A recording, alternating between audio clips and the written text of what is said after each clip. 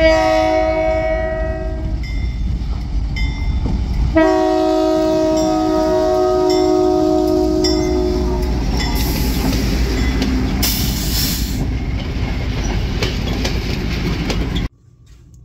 going on YouTube? Burlington Northern HO fan here, and today we've got another locomotive unboxing video.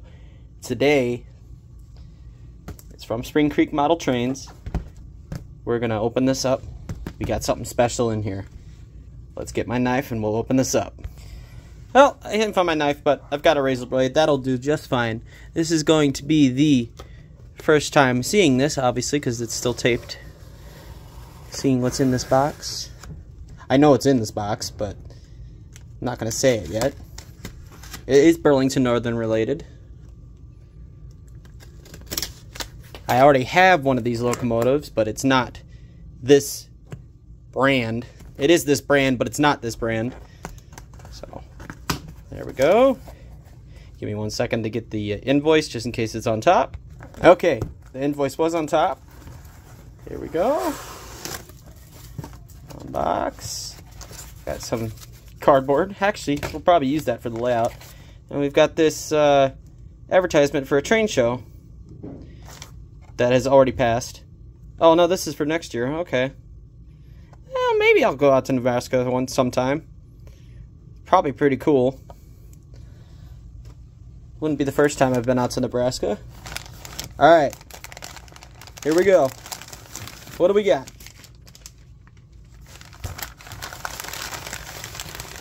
Oh. Let's pull it out of this box here. Just like that. Make sure there's nothing else in here. Surrounded by newspaper, that's good. Alright. Unravel it out of the newspaper. Any bets in the comments on what this is? I mean, you've probably already seen it in the title, but... Okay. So, we've got a brown box. So, it looks like we need to open this as well. Or, maybe it just slides out. Yep. Oh, you see that dark blue box? Yes. Alright. Atheran Genesis. It's a beautiful box. Let's see what it is. There it is. It's a GP50 Phase 2 white face paint scheme with sound. Look at that. Alright. Alright, let's take the cover off this bad boy.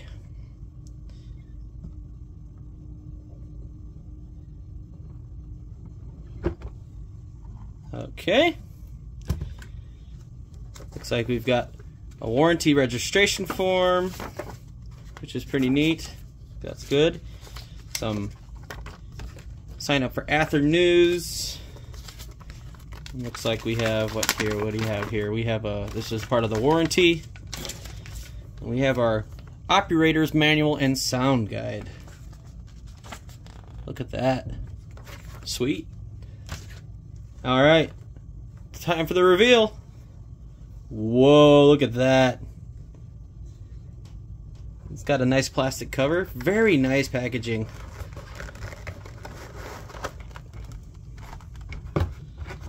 Alright, let's cover that back up. Let's put that off to the side. Okay. Now let's go slide this plastic sheet off like so. We have our pieces of foam here. Another piece of foam right there. Any accessories that are in here that we see? Does not look like it. So let's get this thing out of the packaging. Just like that. Coming out. Take that sheath off of there. We've got truck covers that are on there. Set that down for a second. Move this stuff off to the side.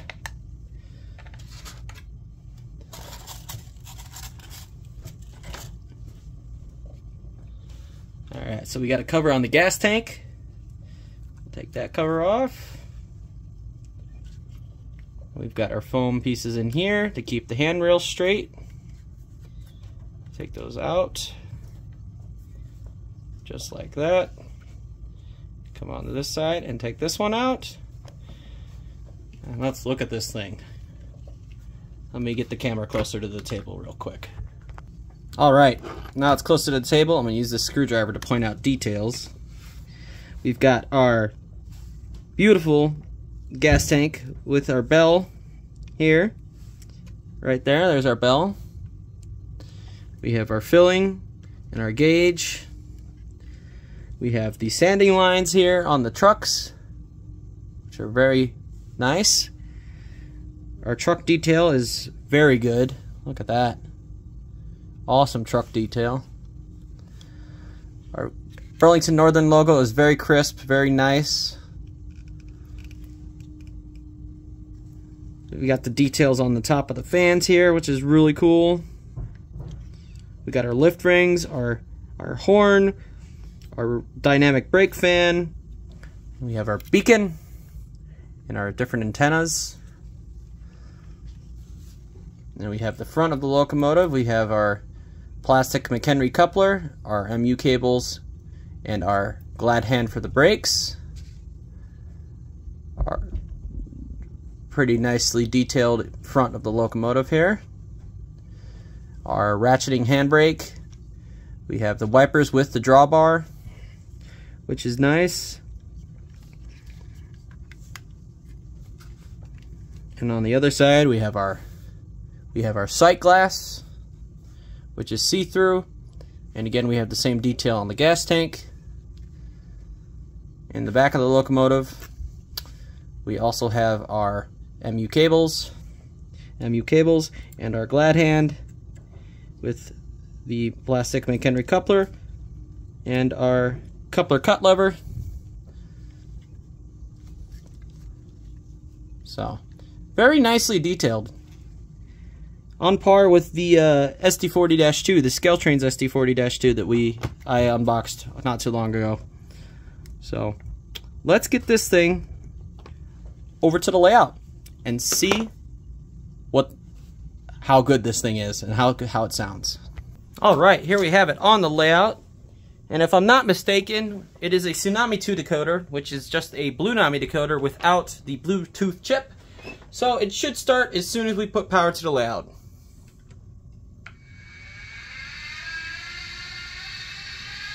And indeed it does.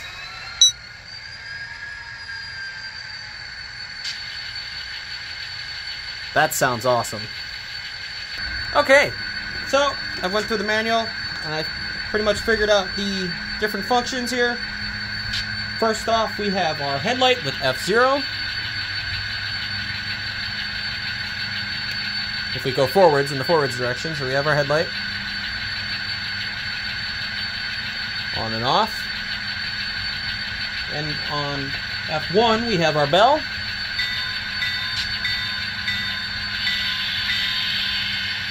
And then F2, we have our horn. In F3, we have a short horn.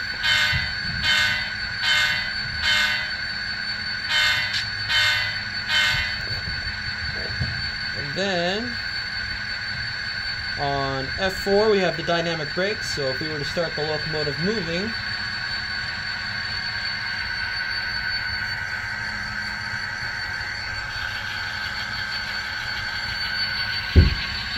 you can hear the dynamic brake somewhat moving.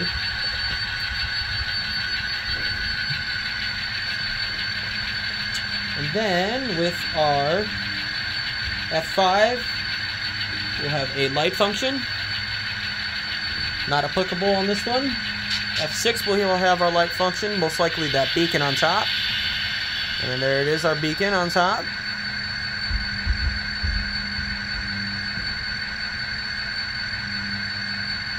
Turn that off. And F7, we have our dimmer, so if we were to have our headlight on, we'll dim the headlight. F8 is to mute.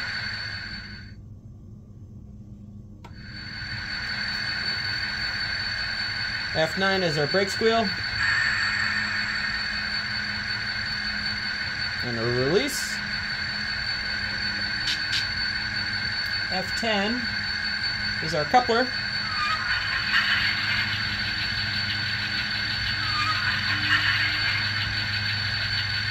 F11 does nothing.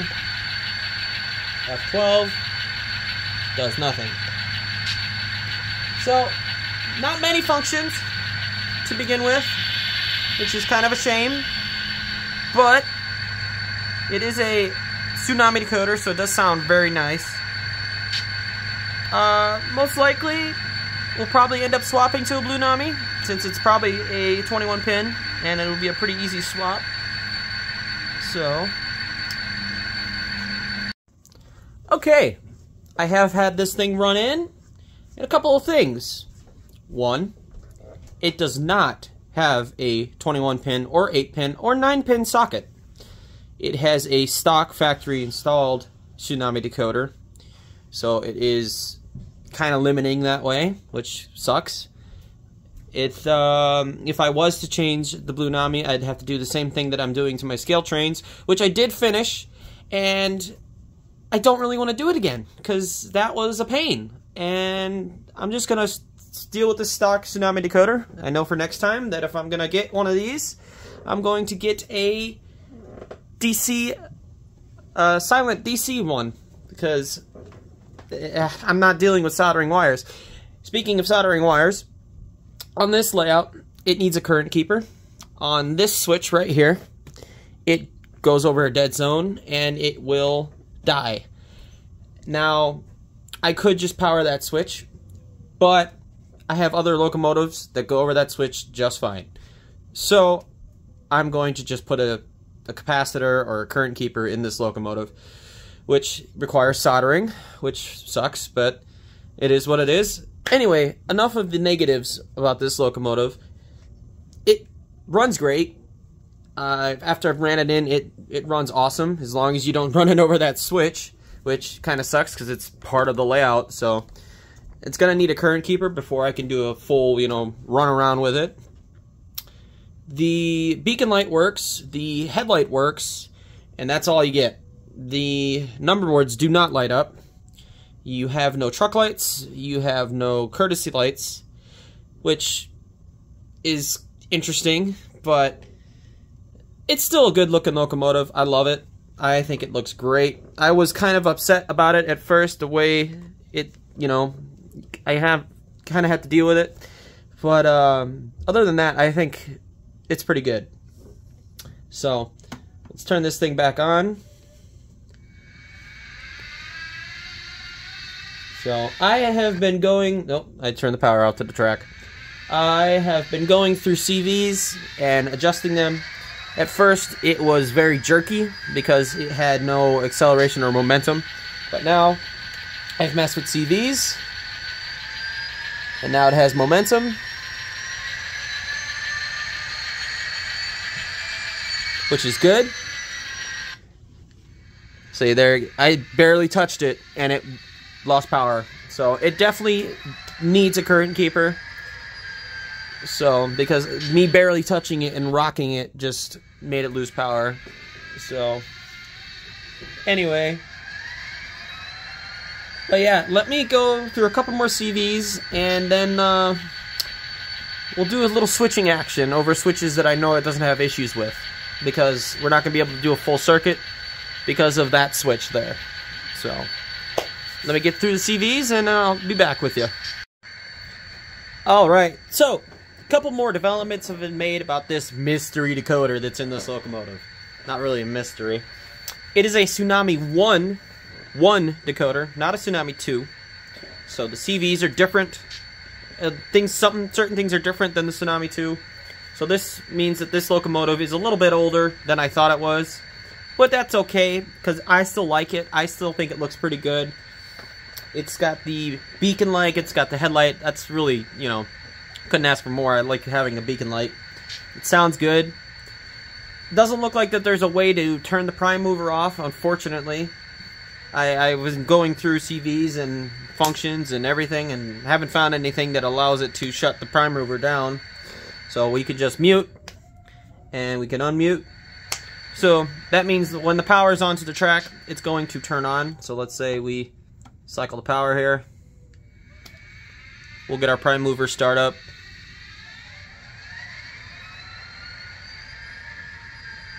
So we have that. I have changed it to its long address. I went through that. I set my program track back up for my DCC system. And I messed with the acceleration and deceleration CVs, but I think I already told you that. The speed table needs to be messed with on this locomotive because it is quite fast. I have only about, according to the DCC system, I only put about 3% into the throttle, and it's moving quite fast for only 3% throttle. So that needs to be changed. But then we have our braking down. Give it a little bit more.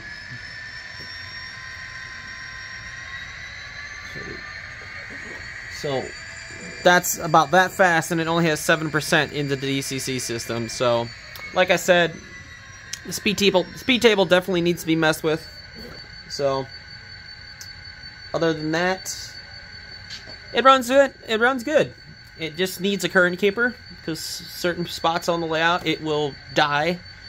So, I'm gonna get some cars into that siding back there, and we're gonna take them out of that siding. So give me 1 second, and we'll end the video off. All right, we have a couple flat cars into that siding. We have our GP50, and we're gonna do some switching here. We're gonna take those cars, and we're gonna just take them out of the siding, and we're gonna pull them around the layout until we get to the switch that will kill the locomotive. So, 2 honks of the horn.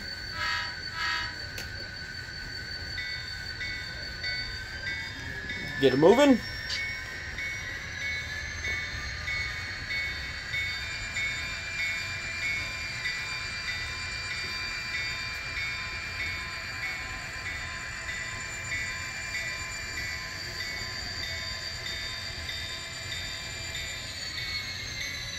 Power down. Flip the switch.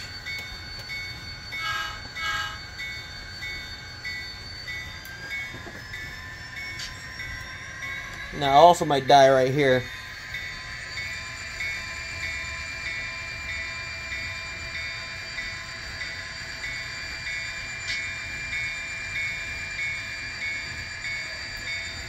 And it did not. Good.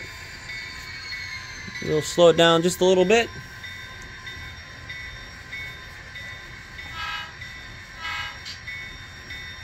I didn't honk 3 times. Oops. See how it does over that switch. It is a good runner. I will say that. Just wish the decoder was different. It's an older decoder. It's still a good decoder. It's just an older decoder. I'm used to the newer stuff, so. Well, made it over that switch just fine.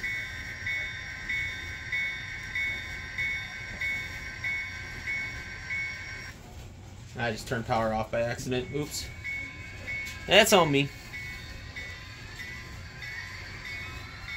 And we'll slow it down. Get those 2 coupled up. Alright, she's ready to pull out. 2 honks.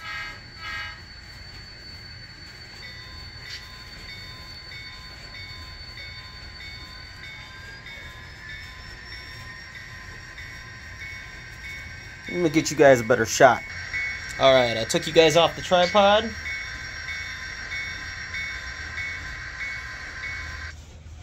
See, there's the dead spot that I was talking about.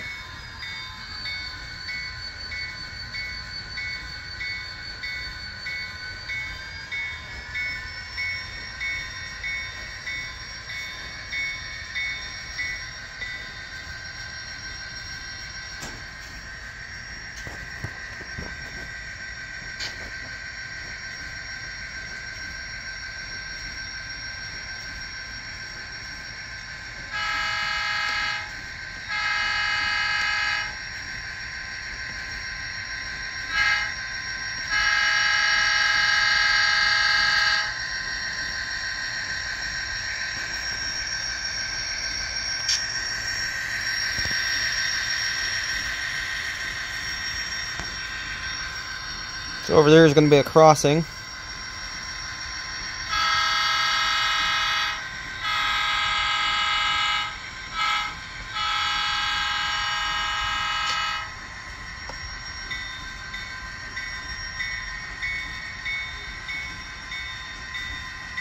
Not too bad. Alright, I'm going to get on the other side.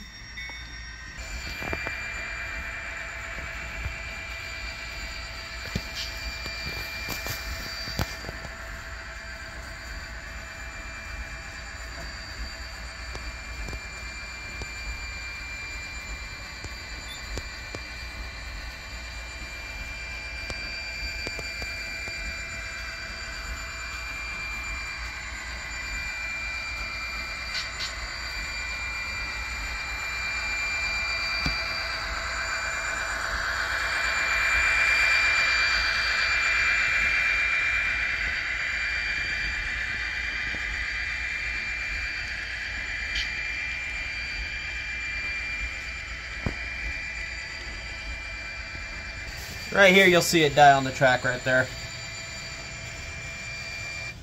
Right there. There's the dead spot that I was talking about. So, anyway, with that, though, that's going to be the end of this video. It's a good locomotive. I'm happy with it. I just, wish some things were a little bit different about it, but hey, it's a good locomotive. It looks nice. It just needs a current keeper, and then it'll be pretty good. I'll do some more tweaking with it, and I'm sure I'll come to love it. So, anyways, guys, I hope you guys enjoyed this video.